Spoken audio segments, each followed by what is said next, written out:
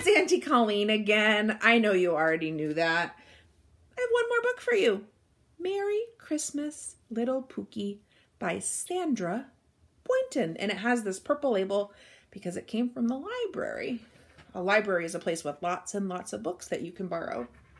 Merry Christmas, Little Pookie by Sandra Boynton. Oh, Pookie, come look. It's starting to snow. What a fine Christmas Eve. Wait, where did you go? I put on a snowsuit. Would you like to go out? I would like to go out too.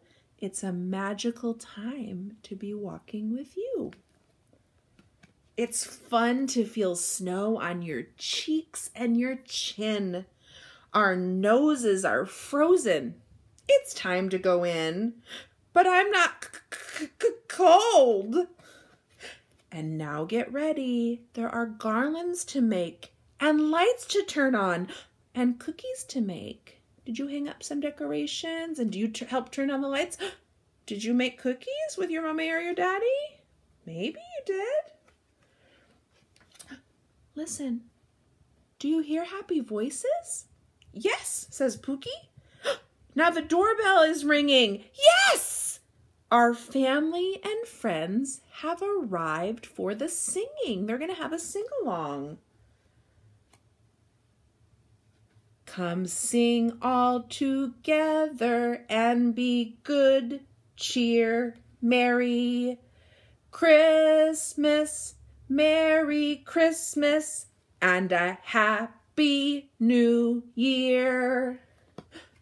The songs have been sung now. Goodbyes have been said.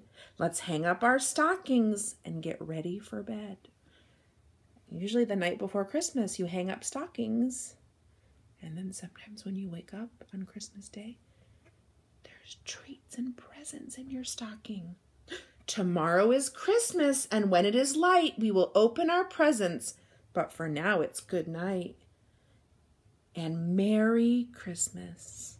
Yes, Merry Christmas, my precious little Pookie. And Merry Christmas to my precious David, and my precious Eleanor, and my precious Jean Marie. Auntie Colleen, what does she have for you? Yeah, you know, a hug.